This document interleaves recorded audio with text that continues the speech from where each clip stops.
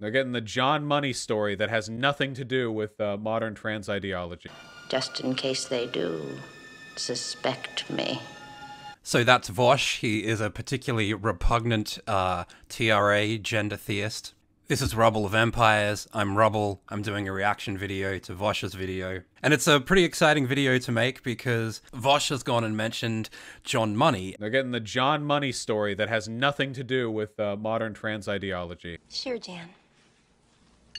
And for those who don't know, John Money is basically like the L. Ron Hubbard of gender identity, in that when you sort of hear about the ideas of Scientology but don't know much about it, it's just this kind of, useful tools for getting through your life. You're like, oh yeah, that seems like it could work. But then when you see L. Ron Hubbard and you learn even a little bit about him, you're like, oh no, this is obviously a giant scam. And the same is true of John Money.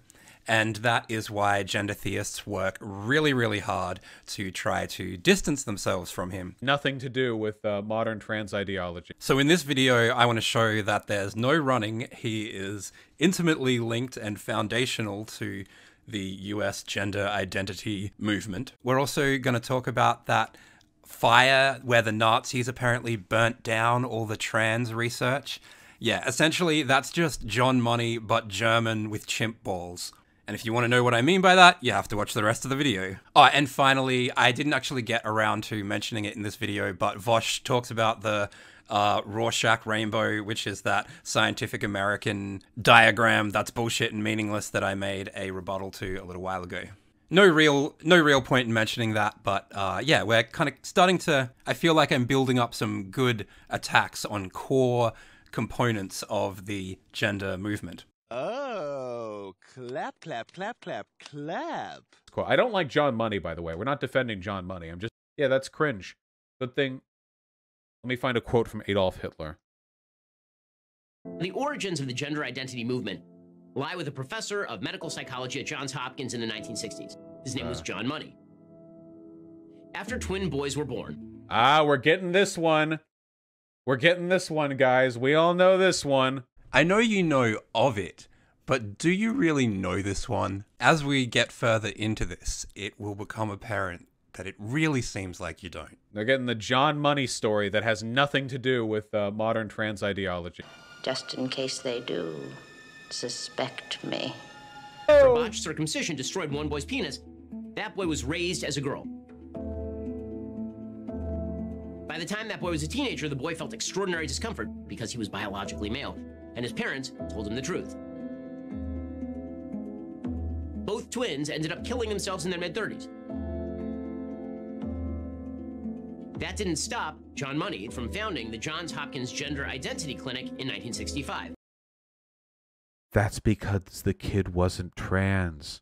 So notice here, he's saying that's because the kid wasn't trans. So he has ignored the fact that Ben Shapiro just said. That didn't stop John Money from founding the Johns Hopkins Gender Identity Clinic in 1965. So Vaush just ignores that and goes into this kind of shitty analysis of what he thinks went wrong in the David Reimer case. But he never comes back to this. He skips over this whole founded the John Hopkins Gender Identity Clinic thing, and he never comes back to it. He never addresses it. He never goes, oh yeah, the John Hopkins Gender Identity Clinic, yeah, that was founded by John Money, but it doesn't exist anymore. And as soon as everybody in the gender identity world found out how corrupt and perverse John Money was, they instantly distanced themselves from anything that he had anything to do with. But the thing is the John Money case was still unfolding in like the late 90s, early 2000s. It was on Oprah and shit. For years, this case was called a medical triumph, but in truth, the case was a failure,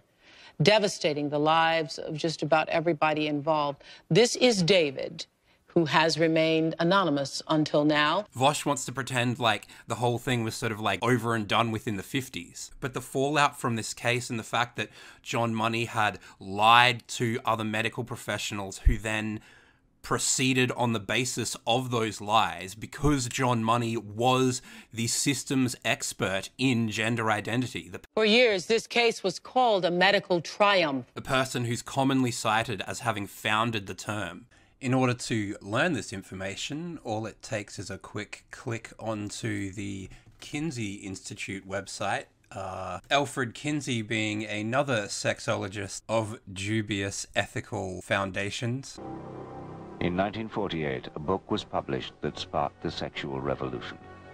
Unnoticed within it were the details of the sexual abuse of several hundred children.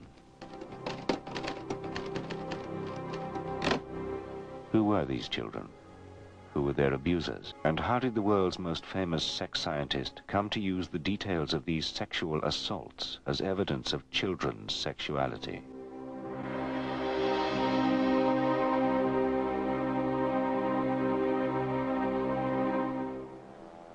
Professor Alfred Kinsey was the father of the sexual revolution, who nonetheless enjoys wide esteem in the academic and, mainstream world. So anyway, the Kinsey Institute has a section on its website about John Money. So John Money didn't die until 2006. And it says at the bottom of the site here that his professional correspondence continued up until 2004. So he was still alive and making his case, as recently as 25 years ago. So later on, Vaush tries to make the comparison between Ben Shapiro or gender critical thought, I guess, and the Nazis. He was parodying what he saw as the gender critical argument, where he's kind of saying like, oh, you're just taking two people from random history that happen to think the same thing and then saying that the latter group is carrying on the work of the prior group. But there's a huge fucking difference between the gap between the Nazis and Ben Shapiro and the gap between US sexologists in 2004 and US sexologists in 2015. Part of what's funny about the whole connection to the Nazis is the idea that at one point there was this book burning in Nazi Germany, and it targeted this researcher that they argue was doing research into trans stuff. And it's like, first of all, there are heaps of photos of cross-dressing and shit at Auschwitz. The Nazis were way queer, but on top of which, it's just a weird assumption that because there was research going on, that it must have been valuable, that it must have had some academic merit. And yet at the same time, they totally acknowledge oh yeah, there was this researcher who was a key part of the US medical industrial complex who accidentally, thinking he was doing a progressive thing, committed all these medical atrocities for decades and was aided and helped by the rest of the medical establishment. And then, I don't know, I guess he just magically disappeared. So why are we assuming that the experimentation done in Germany, I guess maybe 30 years earlier, when science was even cruder and more brutal? So I just put a call out on Twitter for anyone who had further information about this trans book burning. And someone got back to me with this link, which is a Twitter thread from Malcolm Clark, or @TwisterFilm. Bio reads, Emmy-nominated TV producer tweets a personal, made shows with Hawking, Dawkins, Jesse Jackson, and Gorbachev, so your silly quote-unquote queer theory doesn't scare me. Dope. So let's dive in. Where did the LGBTQ+ movement go wrong? How did a noble cause end up bullying artists and trying to destroy women's sports? The answer may lie buried in the movement's foundational myth about a sexology pioneer and his clinic. The truth is much darker than the myth. Dun dun. The myth says that the template for today's LGBTQ+ movement was laid down at Magnus Hirschfeld's Sexology Institute, founded in Berlin in 1919, where the happy marriage between gay and trans rights was forged. Here's even @Siam, or Scientific American, churning out this canard. An attached Scientific American. I'm afraid of Scientific American. I can see that's not a girl. I can see you can't help it. 3. Hirschfeld, a gay man who was undoubtedly brave, but it's his claim that gay and trans people share some common affinity and his pioneering of quote-unquote sex change surgery that makes him an LGBTQ plus hero. A who's who of trans activism retweeted the Scientific American article. And here we have Joe Morm, or at Jolyon Morm, saying trans people have been around for a long time and their right to exist and to healthcare has always been contested. 4. But did they really read it? Here's the clinic in a starring role in the hit TV series Transparent. The trans woman with the red lipstick is Dora Richter, the first person to have a full quote-unquote sex change op, including the world's first ever vaginoplasty.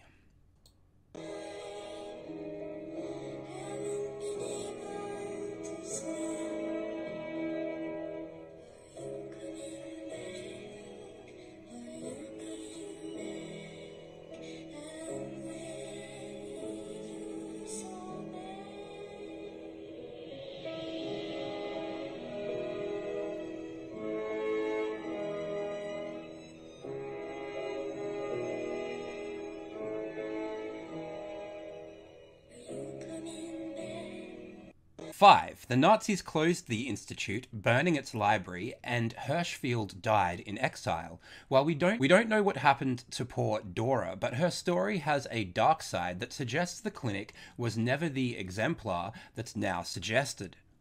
Take her experimental operation as an example.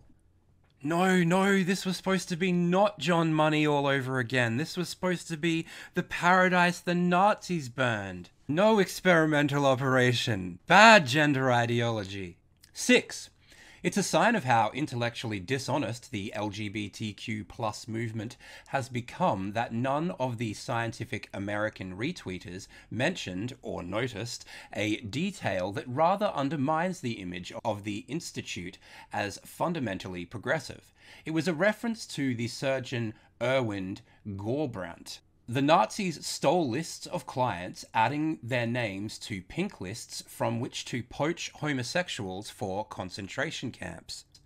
Levi Lenz, who, like Hirschfeld, was Jewish, fled Germany to escape execution, but in a dark twist, his colleague, Erwin Gorbrandt, with whom he had performed so many supportive operations, joined the Luftwaffe and would later contribute to grim experiments in the Dachau concentration camp.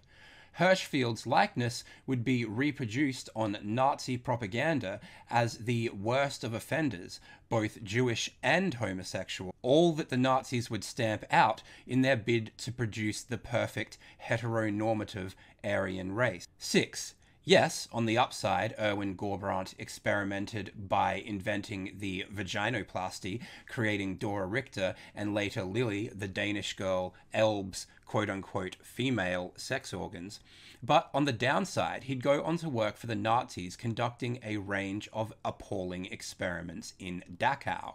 This doctor is not usually mentioned in histories of transsexual surgery. How many of these invented everything but we don't talk about him dudes does this fucking ideology have? Of course, the 2 sex change surgeries are only a small part of his curriculum vitae. Have you seen his human centipede work? It's majestic. Erwin Gorbrandt studied medicine at the Military Medical Academy and graduated in 1917. He worked at the, I'm not even going to try to pronounce that, in Berlin, some university. He did the initial operations on the first 2 transsexuals to have modern surgery. In 1922, he arranged for Gorbrandt to do the castration on Dorkan Richter, and so those are the 2 examples they mention. From 1940, he worked at the Urban Hospital and was also the medical chief and later a general for the Luftwaffe. He also participated in lethal hypothermia experiments at Dachau concentration camp, and in October 1942 presented a paper to the hypothermia conference held at the Deutsche Hof Hotel in Nuremberg. In February 1945, he was awarded the the Knight's Cross of the War Merit Cross with swords on Hitler's personal authority. Oh no! Shit. I knew we shouldn't have looked. Just point at the rainbow, gesture at the Scientific American article. Don't look into things. Oh, he escaped prosecution after the war, retired in 1958, and died a wealthy and respected citizen. 8.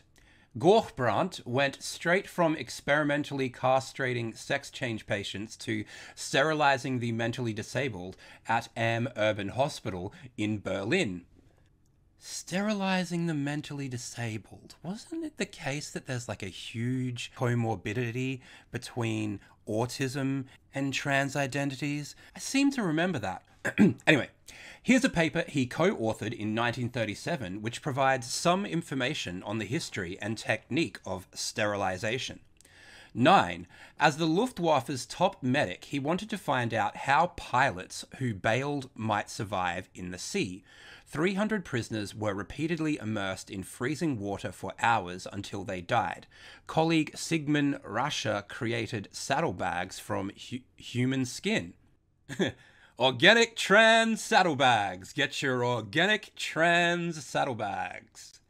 Vegan organic trans saddlebags. You obviously want the Nazis to win if you don't buy your organic human skin saddlebags. 10. On its own, the fact that the doctor who helped invent the vaginoplasty for Hirschfeld became a monster is troubling, but unfortunately, that's only one of many problems with the mythic story of the Institute. Take this blatant racism. So this is a quote from Reisenstein. North American Native women are not better, indeed, in some cases, even more repulsive than South American women. How hideous the aspect of old Haida women, for example. What a doctor! He doctors like a pro. 11. The clinic's ethnology department. It's literally got like human heads in jars and stuff in it. Was run by Baron Ferdinand von Reisenstein.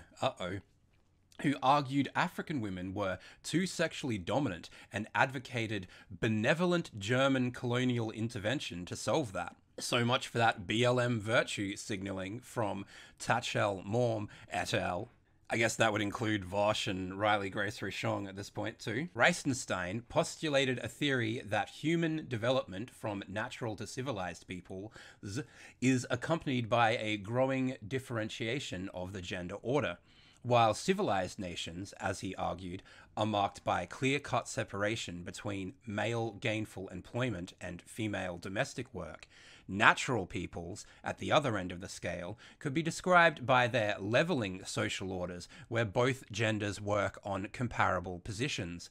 A similar scheme could be observed, as he added, in the case of sexuality, where in civilized societies, women live their sexual lives as a passive devotion to male active sexuality within natural societies.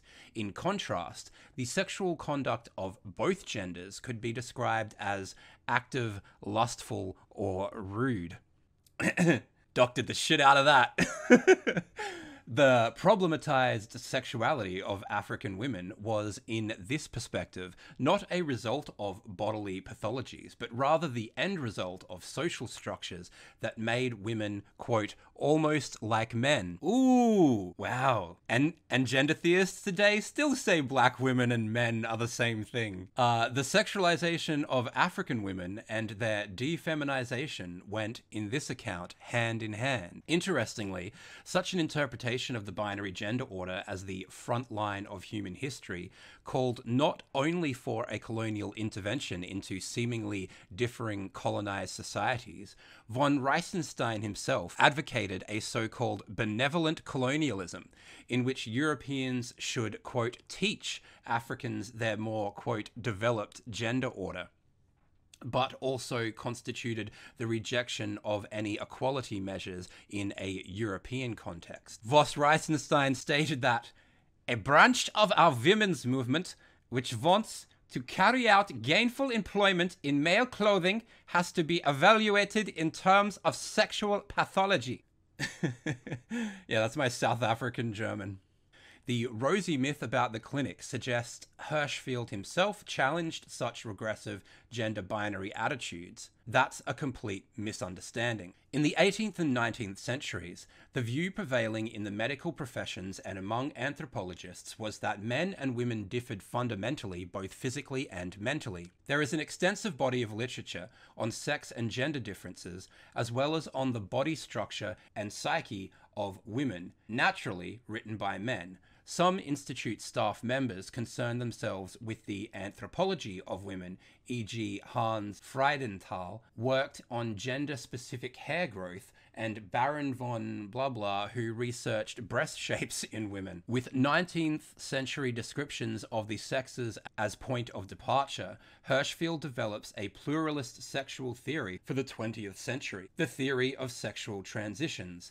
It assumed all physical and mental human characteristics expressed themselves in male and female forms. Genitals, body size, bone structure, skull, pelvis, joints, muscular system, strength, hands, larynx, hair growth, breathing and perspiration, gait and form of greeting, mimicry, handwriting, etc. The absolute man, an individual with exclusively male characteristics, and the absolute woman with exclusively female characteristics, constituted opposing extreme ideal types. According to this theory, all people were mixed forms of more diverse combinations of male and female features. Hirschfeld calculated the number of possible sexual types, at least 43 million. You're fucking around with your 69 genders. You haven't even got into the triple digits of gender identity yet. You barely scratched the surface. You thought hexadecaroons was an obsessive amount of detail of a social identity. 13. While he claimed there were over 43,000, I thought it said million. Anyway, different sexual types, those were all defined as different combinations of specific male and female biological traits. So a man might have a feminine pelvis, or a woman a masculine larynx or skull. It was nonsense, and it got worse. Homosexuality, he said, was caused by a biological defect, so gay men were effectively demi-women and could never be 100% male. Wow, based in homophobia. So weird. They were effeminate, with weak muscles, mincing gait, or feminine handwriting. No wonder many gay men argued strongly against Hirschfeld's work. In 1895, Oscar Wilde was condemned to 2 years hard labor for homosexual acts. Hirschfeld repeatedly quoted the case as a scandalous example of the prevailing sexual criminal law and mentioned it as a major compelling reason for concerning himself with homosexuality. For almost 40 years, Hirschfeld courageously campaigned for the decriminalization and social recognition of homosexuals. For him, there was a cogent argument against prosecuting homosexuals. Same-sex behavior could not be put down to any depraved lifestyle nor to seduction, but rather it resulted from a sexual constitution incurred through no fault of one's own, and very often not of one's own liking. Hirschfeld spent his whole life scientifically substantiating his line of argument, taking up the concept of a third sex postulated by Karl Heinrich Ulrichs, 1825 to 1895, i.e. an innate combination of sexual characteristics. Hirschfeld outlined the male homosexual as an effeminate special type as regards, quote, body and soul. I love learning. He and his colleagues traced as elements a smooth, fine skin, soft hair, wide pelvis, a feminine handwriting, a weak muscular system, a mincing gait, etc. Hirschfeld's image of the homosexual did not fail to provoke contradiction. In the early phases of the German homosexual movement, it was not only a figure of identification, but also a forbidding and repellent image. Homosexual men and organizations fiercely attacked Hirschfeld's, quote, demi-women. The theory of homosexuality's innate character was widely and strongly criticized scientifically, presumably because Hirschfeld employed this argument to back up his battle to have homosexuals recognized. 15. Hirschfeld saw homosexuality in terms that could have come straight out of today's trans activism. As this article reveals, he studied lesbian vaginal secretions to try to find sperm and gay men's urine to try to find menstrual blood. Lesbian penis, anyone? 16.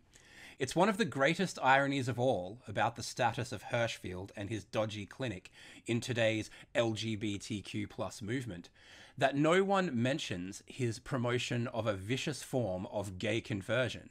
It all started with a remarkable, quote, discovery of Dr. Eugene Steinack. Oh, dude, he literally has jars. He literally has jars. Oh my god, they're not human heads, but fuck man, that's brilliant. 17. In 1919, when the clinic was founded, Europe was in the middle of a craze for monkey gland transplants. Chimp me up, duck. The famous cocktail is named after Sergei Voronov's bizarre op in which rejuvenating slices of baboon balls were inserted into a patient's scrotum. Maybe that's where AIDS came from. 18. Not to be outdone, the respectable endocrinologist Steinack announced he'd discovered male cells in the ovaries of a homosexual goat. Oh, okay, yep, alright. A lesbian goat. In a leap of imagination, he now suggested male homosexuals might be cured if they were castrated and given testicles from straight men. 19. The organs were obtained from straight men who had undescended third testicles. Magnus Hirschfeld became one of Steinack's most stalwart champions and sent gay men to be cured. The numbers were likely small, but the implications were huge. 20. It is often claimed that Hirschfeld's argument that homosexuality was a medical defect was just a useful tactic in his campaign to get decriminalization. But had this crazy, quote, gay cure he promoted taken off, thousands might have been maimed. Of course, it didn't work. The best criticism of Hirschfeld I've seen is this essay by Chandak Sengupta and came from a contemporary Dr. Edwin Babb, who argued tomboy girls were, quote, simply uncommonly wild and not biologically masculinized, as Hirschfeld insisted. Amen to that. Feminism was not universally shared by other members of the group, but they were unanimous in their valorization of a true homosexual masculinity. Nor did they find Hirschfeld's biological vision of gender at all plausible. The physician Edwin Babb, for example, asserted that a tomboyish girl who liked climbing trees was, quote, simply uncommonly wild, end quote, and not, as Hirschfeld would claim, biologically masculinized. Merely rearing and habit, stated Babb, cause boys to prefer soldiers and girls dolls, cooking stoves, and such playthings. Despite their important differences in focus and nuance, these critics of Hirschfeld were arguing for a sweeping re-evaluation of the concepts of masculinity and femininity, not simply for the emancipation of homosexuals. Whatever one might think of the social or moral worth of that project, it was historically less likely to impress contemporary society and the state than Hirschfeld's moderate proposal for reform and reconceptualization. Unlike Hirschfeld's views, which were discussed widely in medical text and attained some prominence, however temporary, in the socio-political arena, the writings of his opponents remained on the fringe, ignored, or persecuted. at first, and then essentially forgotten until the recent boom in scholarly studies on the history of homosexuality. To paraphrase Heckma, one might say that these activists wished to gain masculinity for the homosexual at the expense of respectability. 22. The Hirschfield Clinic is indeed a perfect pin-up for today's confused LGBTQ+ movement. For one thing, Hirschfield promoted highly experimental and dangerous surgery on both trans people and gay men. His evidence base was even less than that for puberty blockers. 23. Just like the LGBTQ+ movement, his project was rooted in rigid gender stereotypes, and like it, his clinic was obsessed with claims that the obvious sex of someone could disguise a different, hidden sex identity. And just like them, his approach was steeped in internalized homophobia. His lumping together of gay, trans, and intersex people, as if they share common needs, worked profoundly against gay people's interests, as it does right now in the gender identity clinics, where doctors follow Hirschfield's lead in trying to cure young gays with hormones or surgery. Above all, it tells you everything you need to know about how unanchored the LGBTQ+ movement has become, that it's willing to ignore the clinic's rampant racism, Nazi doctors, and, quote, gay cures to hold some dream of gay and trans harmony. It's time we ditched this toxic myth. As we know, the country with the highest rate of sex reassignment surgery is Iran, and they don't do it because it's progressive, they do it because it's homophobic. And that's just one way they kind of spuriously try to argue that there was some real intense transphobia in Nazi Germany that was like distinct and separate from the homophobia that was there. That they really had this like passionate hatred of a postmodern academic concept that hadn't been invented yet. It wasn't the gender nonconformity and same-sex relationships that repulsed them. It was the metaphysical disagreement. Like, you may as well say, like, the Nazis hated the Crips. Like, yeah, probably, if they were to be around at the same time period. But I really don't think a war with a gang that hadn't been invented yet was at the forefront of their mind. And had the Nazis happened to burn a bunch of records that, like, Snoop was gonna use or something, like, that's still not a war with the Crips. So anyway, point is, the Nazis didn't invent the term peak trans. The Nazis didn't invent the term sex-based rights. Apart from, like, this potentially perceived overlap in the most strained Venn diagram you've ever seen. And that's enough to dismiss all gender-critical thought. Whereas John Money, right here, in 1966, Dr. Money founded the Gender Identity Clinic at Johns Hopkins University and started an extensive research program on the psychohormonal treatment of paraphilias and on sex reassignment. Money formulated, defined, and coined the term gender role and later expanded it to gender identity/role. In 1961, he proposed the hypothesis that androgen is the libido hormone for both sexes. Okay, so there you go. He's not just like some tangentially related guy who happened to support the concept of gender identity. He is the dude who fucking invented it. And unless you think like the Kinsey Institute is in on this or something, they're too turfy for you now, you know? The SS weren't chanting, "The future is female," Hitler's great "this pussy grabs back" speech.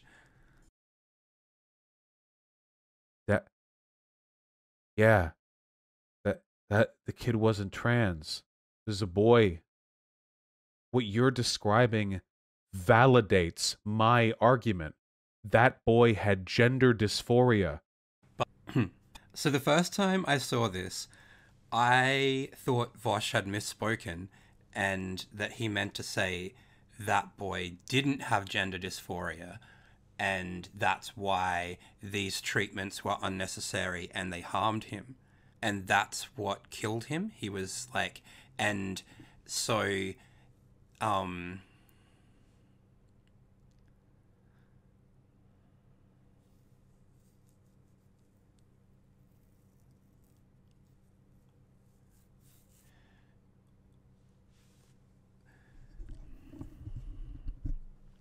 which shows how little he understands about what happened in these experiments. They're fucking horrific. I have a thing explaining it, but it's like too cartoony to capture the horror of it. There's a documentary people should see called The Boy Who They Turned Into a Girl. If you look for my series, Money and the Cost of Gender, in the description, it has the proper title. It's like a BBC documentary. He thinks like David Reimer was misgendered to death, which shows how little he understands about what happened in these experiments. They're fucking horrific. The kids were basically abused. Like, the dude openly advocated for pedophilia. He was given, what was his jobs? Like, paraphilias and intersex babies. So they gave that job to a pedophile.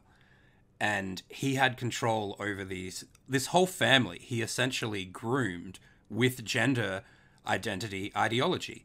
And the way he was able to do it was because he had already groomed a bunch of intersex families into letting him experiment without any medical basis on those children and perform unnecessary operations. You know, doesn't that sound familiar? To look at the treatment that this kid received, regardless of whether it was gender affirming or not, it was obviously abusive and obviously was like constituted sexual abuse and was obviously going to fuck this kid up for life.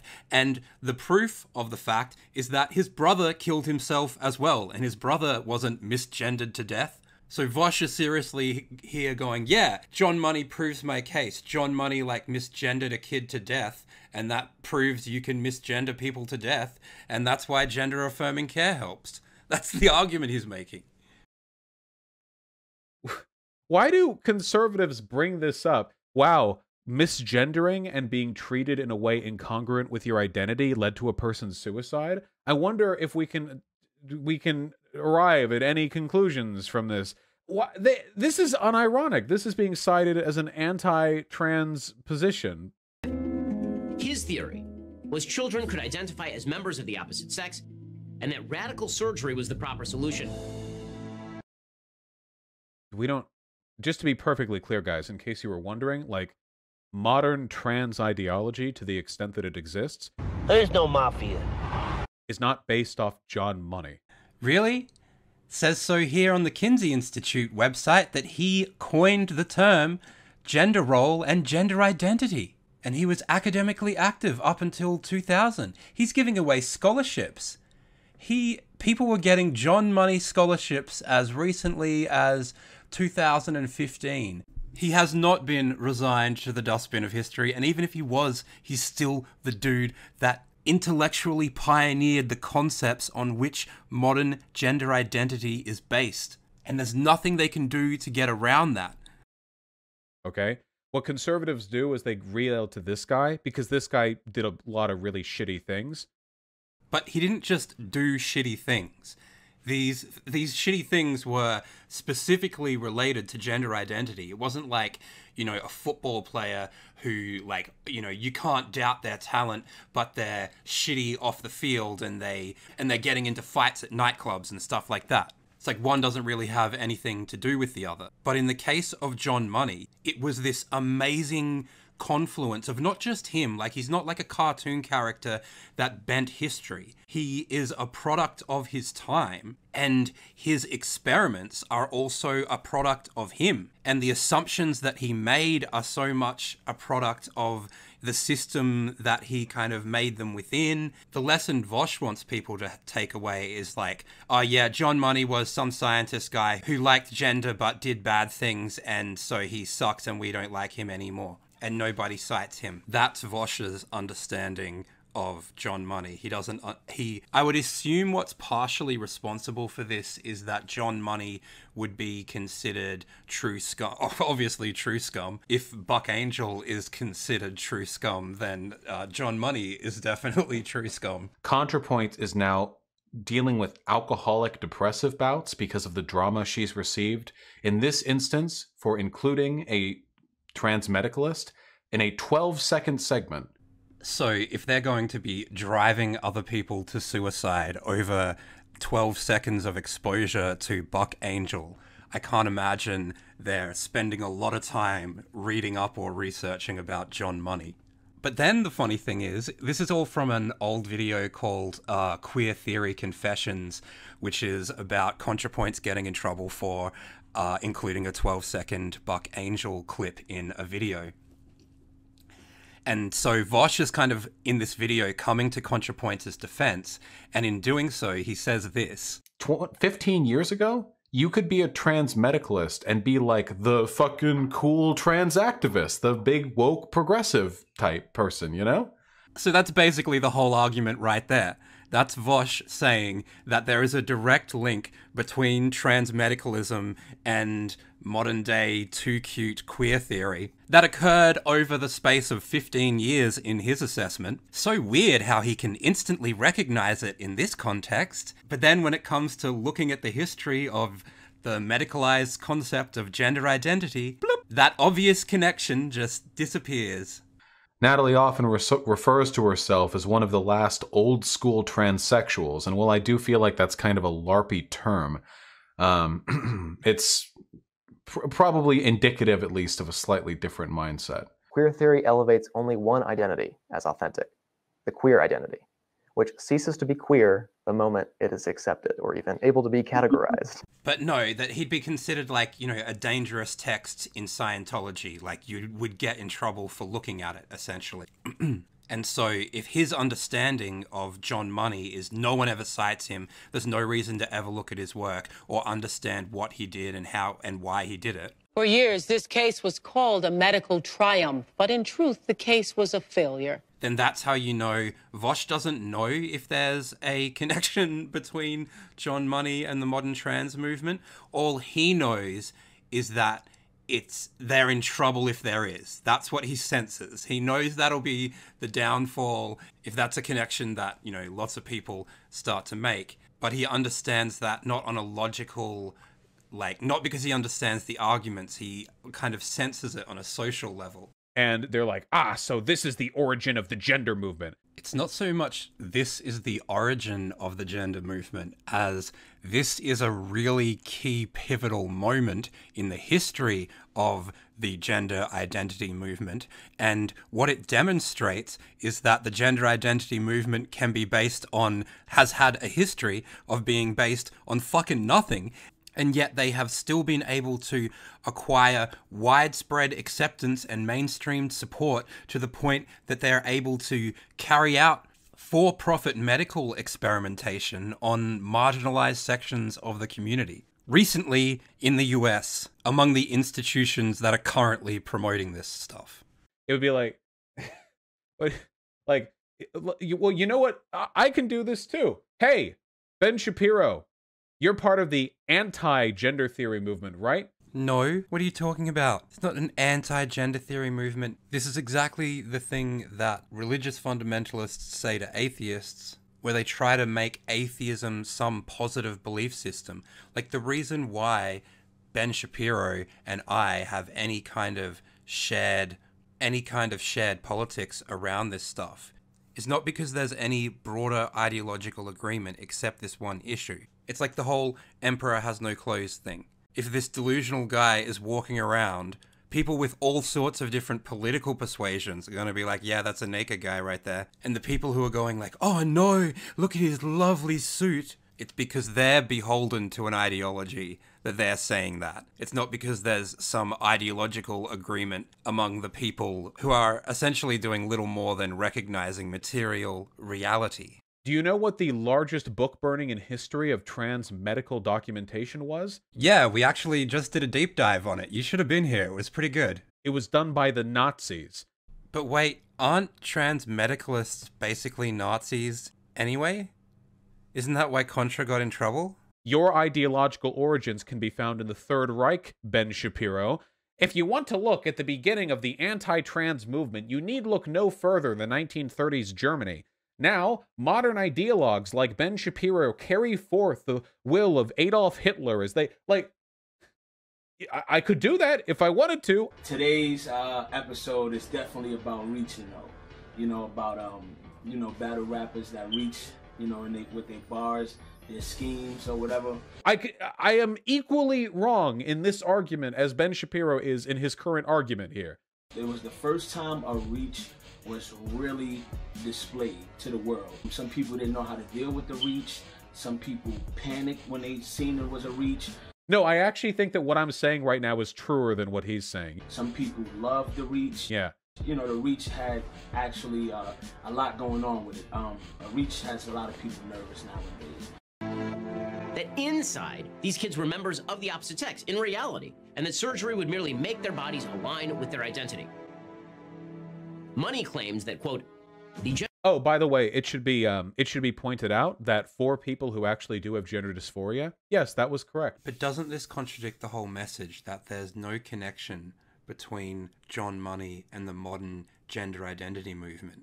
Instead, Vaush is saying, actually, John Money came to this really pivotal insight. It was hampered in a few slight ways, but his general assessment that individual people can be possessed with a gender identity is correct. And that might seem like a minor thing to people who think gender identities are normal, but gender identities are only ever necessary when someone's trying to disassociate from their physical body. So the example I used in an earlier video was like a hand identity. So you can feel like a two-handed person, but that doesn't actually change how many hands you have. And there's a difference between, you can say, oh, well, that person's cis-handed because they identify with the number of hands they have. It's like, I don't identify with the number of hands I have. I recognize the number of hands I have. There's a difference. You only need an identity when you're trying to relabel what's there. Yes, that's true. Plenty of research has found that mental illness and suicide goes down significantly after gender-affirming care. Gender-affirming care. Gender-affirming care. Like gender affirmation. It's religious on its face. But the more relevant point to this discussion is that whether or not desexing transgender people helps them is actually irrelevant to the fact as to whether or not John Money pioneered the idea that desexing certain parts of the population for aesthetic purposes, first beginning with intersex people, and then as tragedy and circumstance allowed, expanding out into greater and greater markets, like a capitalist enterprise. Uh-oh. So, okay. Yeah. Or was that Joseph Gordon-Levitt doppelganger that I saw at the Starbucks on 9th Avenue not styling? Cool. I don't like John Money, by the way. We're not defending John Money. I'm just in case they do suspect me. The premise that transitioning helps trans people is an extremely well accepted one. Again, also not really the point. Like, the question isn't have some of these ideas become widely accepted by the medical establishment. Everybody agrees that that has happened. The question is, do these ideas have their roots and their like intellectual foundations in the concepts that were developed by John Money? And the answer is obviously yes, because even today we have Vaush here using John Money's terminology. Because he says, oh, this is a bit cringe at one point to this gender identity gate opening at birth and then closing at 1 or whatever. And that's like ridiculous. Yeah, that's cringe. Good thing. Let me find a quote from Adolf Hitler. But what's ridiculous about that to gender theists isn't the gate, isn't the gender identity, isn't all these concepts that all come out of John Money's work. What's ridiculous to them is that it closes and that a gender identity is ever fixed, at least to the extent that no transition is ever doubted. Like, you could be 99 and on your deathbed, and one of the core tenets of, the fundamentalism of gender theism is that that transition is every bit as meaningful as someone who started to be slowly murdered by the medical industrial complex before they were even a teenager because their parents had Munchausen by proxy and were homophobic. Gender identity. Okay, let's see. The gender identity gate is open at birth for a normal child, no less than for one born with unfinished sexual organs and would stay that way at least a year. Yeah, that's cringe. Good thing. Let me find a quote from Adolf Hitler. Now for a quote from the person who inspired Ben Shapiro. Words build bridges into unexplored regions. If you tell a big enough lie and tell it frequently enough, it'll be believed. It is not truth that matters, but victory. That's a little bit on the nose, considering what Ben Shapiro is doing at the moment. Lying. The quote said lying, and then you said lying. What a sick burn. Lying. That's exactly the same as John Money inventing the concept of gender identity. Lying non-stop because he's paid by billionaires. Are those cigarette burns signaling time for a changeover? Lying non-stop because he's paid by billionaires. Because that seems like some intense projection. In terms of getting paid by billionaires, the 11th Hour which is Jennifer Bilek's blog, it essentially documents how the medical industrial complex uses the NGO industrial complex to manufacture consent for its modern-day eugenics program and mass sterilization, for its continued colonization of human bodies and society. You know, you tell a lie long enough, people start to believe it. The gate is open at birth for a normal child, no less than for one born with unfinished. That's not Hitler, that's like Goebbels. I just Googled Hitler quote. I don't have Hitler quotes on hand. Turns out, apparently, I can't even Google Hitler quotes. So, for someone who reaches for Hitler quotes so readily, it's weird that I can't actually get them in me. Sex organs and would stay that way for at least a year.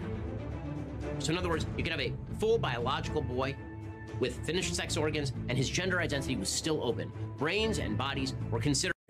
Hey, Ben Shapiro fans, if Ben Shapiro is so confident in his debunking of trans ideology, which we're more than halfway through the video and we haven't gotten it yet, why is he citing quotes from a person nobody cites or uses research for anymore? So is Vaush saying the Kinsey Institute is nobody? They're an irrelevant part of the US sexological sphere? The other thing that is revealing about this is that he doesn't disprove that John Money laid the foundations of the modern gender identity movement. That's not what he's claiming here. He's saying nobody cites him anymore. But whether or not people currently cite him is a completely different question to whether or not he laid the intellectual foundation for the modern gender identity movement in like a direct way, such as coining core parts of the phraseology and constantly lying to allow this like bullshit made up science to filter its way into the medical system. For years, this case was called a medical triumph, but in truth, the case was a failure. This is the weird relationship between true scum, trans medicalists, and gender and self-ID fundamentalists have, where the self-ID fundamentalists need the trans medicalists to give some kind of scientific veneer to their postmodern neoliberal babble. Thank God for transmedicalism, right? Oh, except not, because you just destroyed transmedicalism with facts and logic, so we have no theory. What am I supposed to tell the TERFs? That I'm a woman because reasons? No, not even because reasons. Just because you are. So it's what? A leap of faith? Delusion is what separates us from the animals. But because their babble is babble and it's just pure abstraction. Not even because reasons. Just because you are. Anytime it is like actually applied to the material world, it kind of causes atrocities. And because this type of medical colonization works similarly to other forms of, I guess, oppression, but specifically like racism and sexism, where they'll, poll white people, and it doesn't matter what decade it was, white people will say, oh yeah, 30 years ago, racism was fucked up, but now it's all good. And a similar thing happens with medicalized gender identities, where it's like, oh yeah, obviously in the past, it was this insane, like Frankenstein, run by the free market, and this dude that was a pedophile. What a surprise. But now today, now that it's got all the acceptance and all the money in the world, of course the industry's cleaned up its act. We're no longer stapling pigeons to rats. I made a pigeon rat. The way you're questioning how I like to desex human beings really makes me think you might be a Nazi. That so-called human genderpede you may have heard about happened a very long time ago, and nobody even cites it, so I don't know why you're talking about it. I mean, the way you're questioning my freakish medical oppression of marginalized sections of the population that really sterilize, the way I like to sterilize him, the way you question the way I like to sterilize makes me think you're a Nazi. I'm just gonna say it. I'm gonna say it. I like to sterilize, you like to Nazi, that's just the way it is. Why is he citing quotes from a person nobody cites or uses research for anymore? Like, just out of curiosity, right? Like, imagine if somebody was going out there to debunk the round earth and they started citing, like, 11th century scientists and physicists, I mean, to be honest, I don't even really understand the analogy he's making, but I do understand that he's talking about periods of hundreds of years and completely different geographic locations. Like, John Money was still publishing work after 9/11. John Money was still alive. I don't know if he was still publishing, but he was still alive after the Iraq War, officially ended. Ah, yes. Newton Callywalk from England, 1136. 1136. Accents. Dude, this is 2004. Harvard University graduate, John Hopkins. This isn't fucking hieroglyphics. Like the Dead Sea Scrolls or some shit. The dude who was just in the building and in charge? Yeah, I have this theory. He was just in the building and in charge. Deduced that the world must be a sphere because of the orientation of the salmon as it climbs up the waterfall to meet with its mating partners upriver. Obviously, if you take a look at the research, this does not prove the existence of a spherical Earth. These calculations are absurd, frankly, and that's why the Earth is flat. Oh, clap, clap, clap, clap, clap.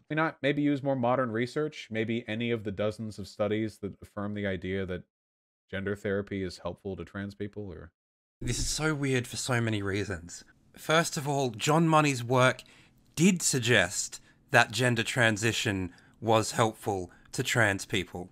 Or at least that was definitely the intention of John Money.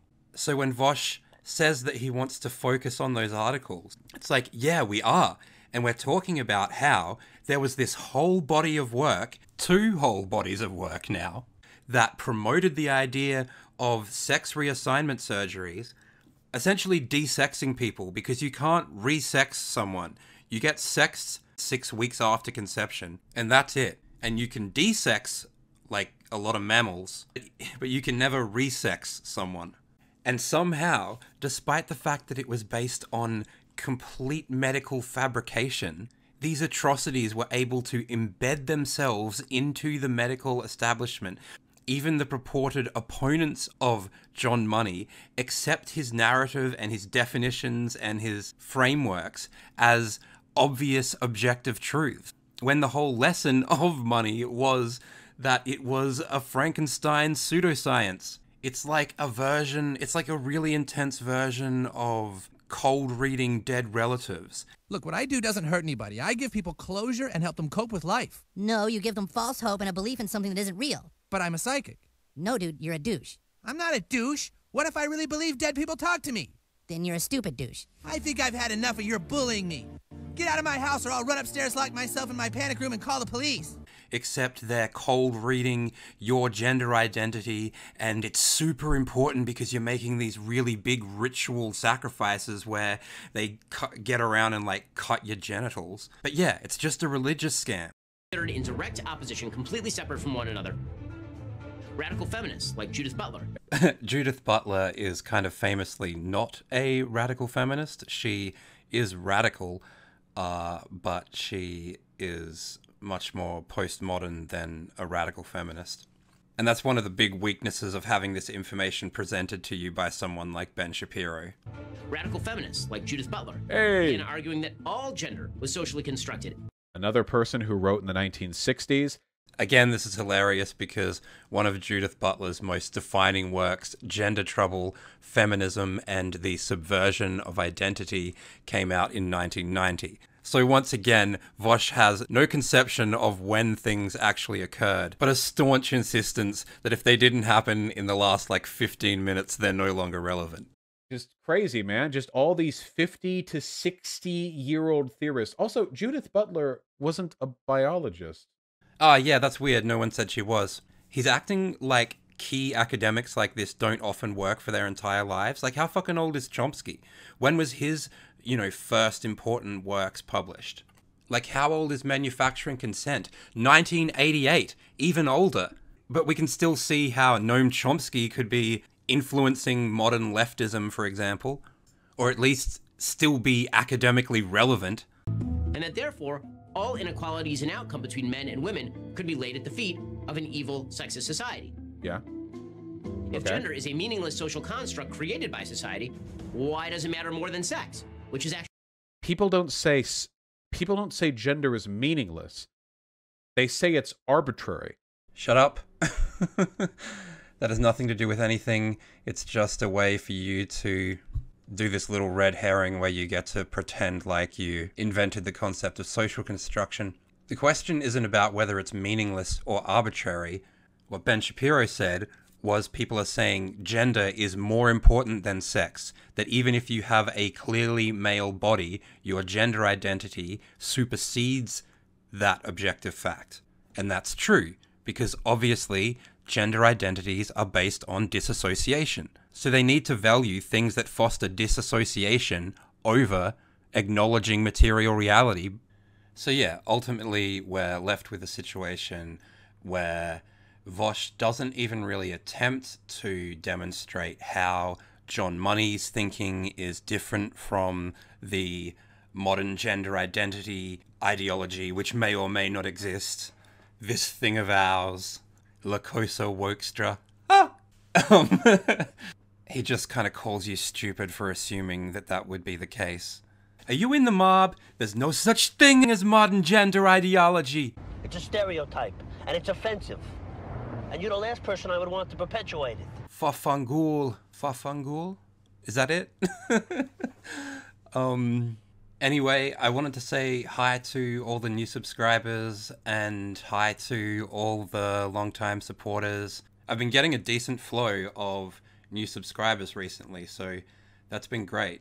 It really helps when people like the video. I don't put up like the video stuff as much as I should, but that helps. Obviously, comment, subscribe, all that good stuff. Yeah, also, if you can get onto Twitter, @FlyingGender is my handle, and if you can retweet stuff, that helps a lot. And obviously having it on different platforms. If you're on somewhere, like if you're a Redditor or something like that, and you can get it into some as yet unbanned gender critical part of Reddit or whatever. I'm being delirious.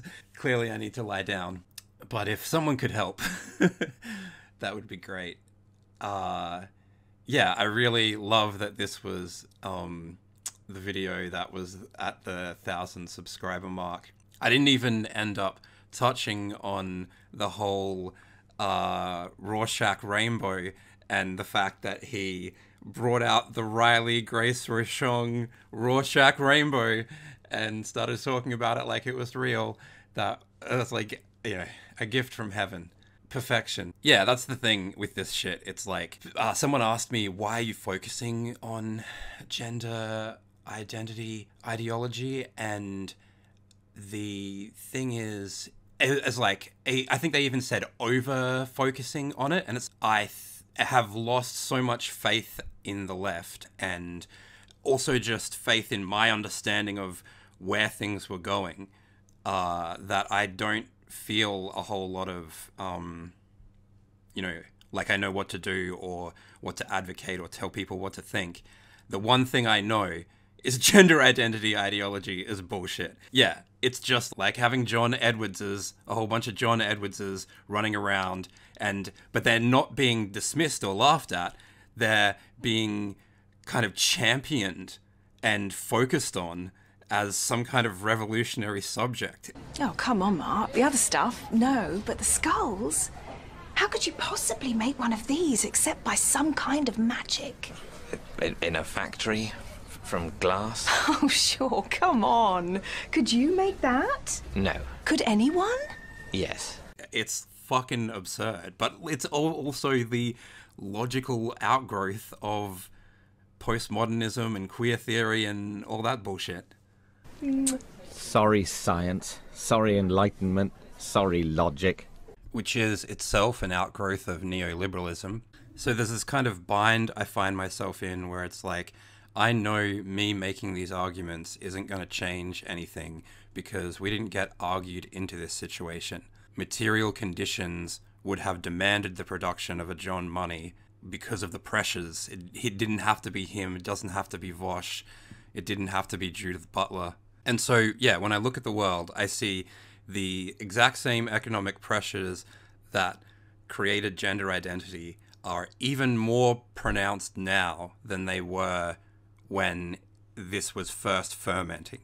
So while I would love this to end up being similar to lobotomies, where it was, this craze that took America by storm, monorail, cut your awkward cousin's frontal lobe out, desex your homosexual son, but there was no larger market to cutting people's frontal lobe out, so it was able to be corrected by regulation and the system itself. Whereas the types of colonization that transgenderism has allowed the medical industry to make in terms of the idea of, plastic surgery being something that can stop you from killing yourself kind of thing, and that it's preferable to your natural body. They're just a couple of the really deep ideological shifts that trans has created, which has, and that's not even getting to the, full-on body disassociation, etc. The point is, this ideology now taps into so many new markets that there's no way that capital will be forced to take a step backwards.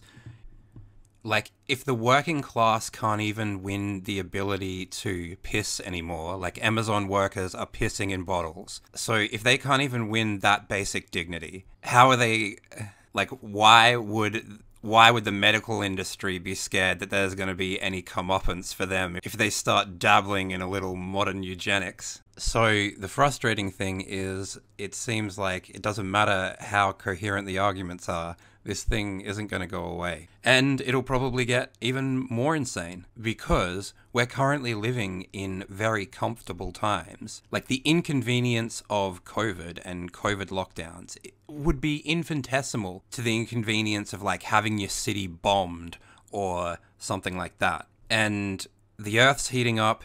It looks like there's going to be something like 1 trillion refugees at a certain point. And so I think things could get really, really nasty really quickly. And it's, the material conditions determine the ideology. And when the material conditions get really bleak, the ideology will get just as bleak. Oh, clap, clap, clap, clap, clap.